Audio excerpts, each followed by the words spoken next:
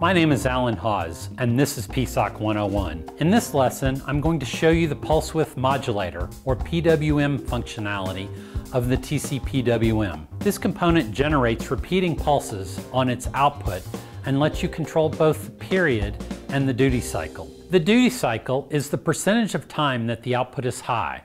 A large duty cycle is a mostly high signal, and a small duty cycle is a mostly low signal. The PWM is really a special case of a counter. It detects rising edges on the clock input and increments a counter. You can set count values for the period and the compare. The period defines when a counter rolls back to 0 and as a result sets the output frequency of the PWM. The compare value sets the spot where the output switches from low to high, which is how you control the duty cycle. In this project, we're going to use a PWM to control the intensity of the red LED. You can do this by blinking the LED with different duty cycles. When you blink very fast, your eye does not see the flashing, but it can detect the reduced amount of light being emitted by the diode. Varying the PWM duty cycle makes the LED appear brighter or dimmer. Make a copy of the counter project and delete the counter. Leave the input pin in the design. We'll be using it again in the next lesson. Find and drop the TCPWM based PWM. Rename it and set the period to 10,000.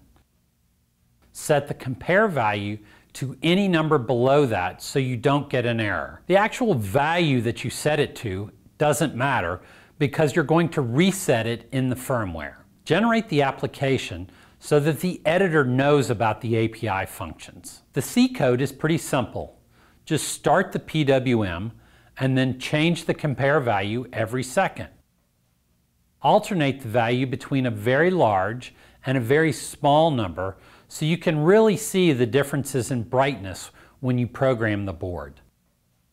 Go ahead and build this project for yourself.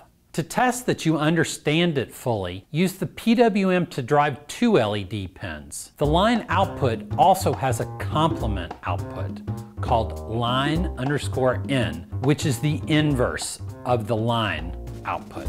If you connect that to the green LED, then it will be dim when the red one is bright, and vice versa.